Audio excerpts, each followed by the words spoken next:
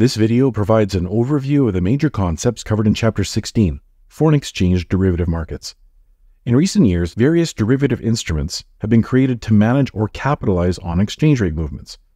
Given that the potential benefits from using foreign exchange derivatives depend on the expected exchange rate movements, it's necessary to understand why exchange rates change over time before exploring the use of foreign exchange derivatives. Chapter 16 includes 5 key learning objectives. First, to provide a background on foreign exchange markets. Second, to explain how various factors affect exchange rates. Third, to explain how to forecast exchange rates.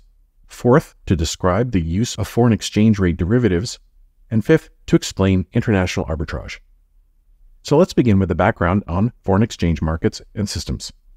Foreign exchange markets facilitate international trade and international investment transactions.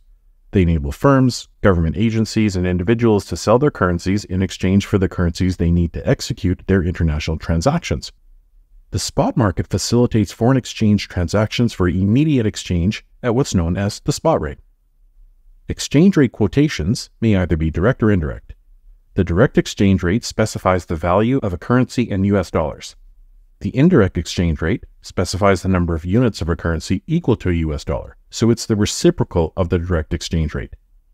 Most exchange rate quotation tables express currencies relative to the dollar. In some instances, however, the exchange rate between two non-dollar currencies is needed. Instead of exchanging currencies immediately in the spot market, firms, government agencies, or individuals may want to lock in the exchange rate for a transaction to be conducted in the future by negotiating a forward contract with a commercial bank that allows the purchase or sale of a specified amount of a particular foreign currency at a specified exchange rate, known as the forward rate, on a specified future date. This exhibit summarizes how financial institutions utilize the foreign exchange rate markets and foreign exchange derivatives. Large commercial banks commonly provide international loans to businesses in foreign countries. In addition, many mutual funds, pension funds, and insurance companies invest in foreign securities. As financial institutions increase their participation in international transactions, they rely more heavily on foreign exchange markets to exchange currencies and on foreign exchange derivatives to hedge their investment in foreign securities. The exchange rates of major currencies float relative to other countries without government-imposed boundaries, though a government may still intervene in the foreign exchange markets to influence the market value of its currency. A system with no boundaries, and in which exchange rates are market determined but still subject to government intervention, is called a dirty float, whereas in a freely floating system, the foreign exchange rate is totally free from government intervention. Some countries today use a pegged exchange rate system. For example, Hong Kong has tied the value of its currency, the Hong Kong dollar, to the US dollar since 1983. Thus, its currency value is fixed relative to the US dollar, which means that its value moves in tandem with the US dollar against other currencies. In January 1999, the euro replaced the national currency of 11 European countries, and since then, 9 more countries have converted their home currency to the euro. The European Central Bank, or ECB, is responsible for setting monetary policy for all countries in the Eurozone. The bank's objective is to maintain price stability in these countries, as it believes that price stability is necessary to achieve economic growth. During the 2010 to 2015 period, Greece suffered from a weak economy and a large government budget deficit. Debt rating agencies lowered the country's debt rating substantially, which increased the government's cost of borrowing. Portugal and Spain also experienced severe financial problems, and the economies of Italy and Ireland weakened as well. During this Eurozone crisis, institutional investors moved their investments out of the Eurozone and into other regions, which placed downward pressure on the euro's exchange rate. When a government in the Eurozone is unable to obtain sufficient credit to cover its budget deficit, it may need to rely on the ECB for funds. However, when the ECB provides credit to a country, as it did for Greece, it imposes austerity conditions that are intended to help the government resolve its budget deficit problems over time. Some critics have argued that a country's government should abandon the euro rather than accept from the ECB because the austerity conditions imposed by this institution are too harsh. If a country abandons the euro, it may cause fear that other countries will follow, which would cause the euro's value to collapse. Next, let's look at factors affecting exchange rates. As the value of a currency adjusts to changes in demand and supply conditions, it moves towards equilibrium. In equilibrium, there's no excess or deficiency in that currency. A currency's supply and demand are influenced by 3 key factors, starting with differential inflation rates. Assume an equilibrium situation exists, and consider what would happen to the US demand for euros and to the supply of euros for sale if US inflation suddenly becomes much higher than European inflation. The US demand for European goods would increase, reflecting an increased US demand for euros. Conversely, the supply of euros to be sold for dollars will decline as the European desire for US goods decreases. Both forces will place upward pressure on the value of the euro. Interest rate movements also affect interest rates by influencing the capital flows between countries. An increase in interest rates may attract foreign investors, especially if the higher interest rates do not reflect an increase in inflationary expectations. Central banks commonly consider adjusting a currency's value to influence economic conditions. A country's government can intervene in the foreign exchange market to affect a currency's value. Direct intervention occurs when a country's central bank sells some of its currency reserves for a different currency. The Fed can affect the dollar's value indirectly by influencing the factors that determine its value. For example, the Fed can attempt to lower or raise interest rates by influencing the US money supply through its monetary policy actions. Currency crises in Mexico, many Asian countries, Brazil, Russia, Turkey, and most recently Lebanon have led to similar actions by the local governments. These crises were often preceded by massive inflows of foreign funds from foreign investors who wanted to capitalize on investment opportunities in the country.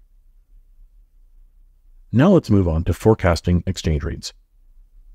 The decision by institutional investors to invest in foreign countries are commonly influenced by their expectations of future exchange rates. They often hedge their exposure if they anticipate a decline in the value of the currency denominating their investments. Alternatively, they may take positions in foreign exchange derivatives to benefit from the expectation that specific currencies will strengthen. For all of these activities, market participants need to develop a forecast of exchange rates.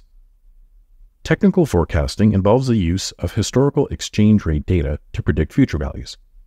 For example, the fact that a given currency has increased in value over 4 consecutive days may suggest how the currency will move tomorrow.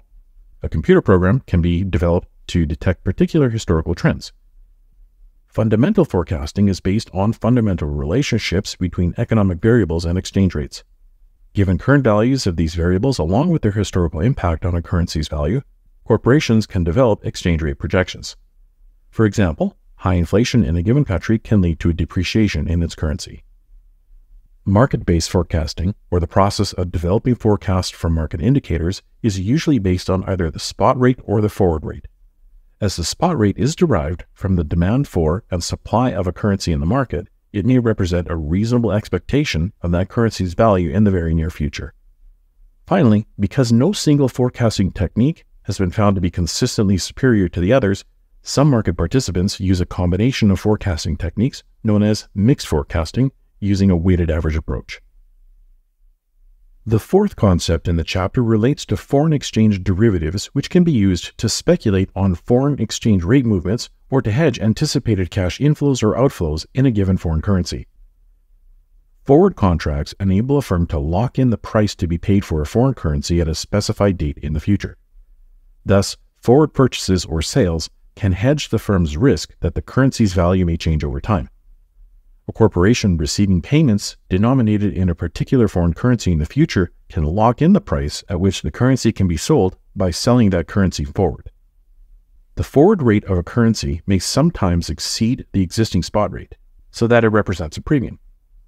At other times, it may be below the spot rate, so it represents a discount. Forward contracts are sometimes referred to in terms of their percentage premium or discount rather than their actual rate. An alternative to the forward contract is a currency futures contract, which is a standardized contract that specifies an amount of a particular currency to be exchanged on a specified date and at a specified exchange rate. A firm can purchase a futures contract to hedge payables in foreign currency by locking in the price at which it could purchase that specific currency at a particular point in time. To hedge receivables denominated in a foreign currency, the firm could sell futures, thereby locking in the price at which it would sell that currency.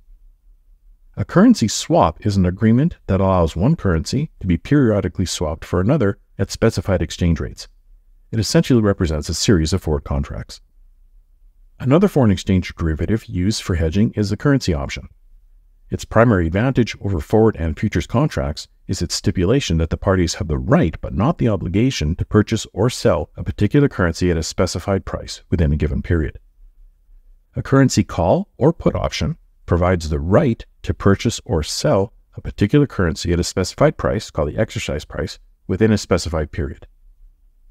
Foreign exchange derivatives can also be used for speculating as well as for hedging via either currency futures or currency options. The final concept in the chapter relates to international arbitrage. Exchange rates and exchange rate derivatives are determined by the market. If they become misaligned, various forms of arbitrage can occur, forcing realignment. Locational arbitrage is the act of capitalizing on a discrepancy between the spot exchange rate at two different locations by purchasing the currency where it's priced low and selling it where it's priced high. If the quoted cross-exchange rate between two foreign currencies is not aligned with the two corresponding exchange rates, a discrepancy exists in the exchange rate quotations. Under this condition, investors can engage in triangular arbitrage, which involves buying or selling the currency that's subject to a mispriced cross-exchange rate. And finally, the coexistence of international money markets and forward markets creates a special relationship between a forward rate premium and the interest rate differential of the two countries, known as interest rate parity. Interest rate parity suggests that the forward rate premium or discount should be equal to the differential in interest rates between the countries of concern. If this relationship does not hold, market forces should act to restore it.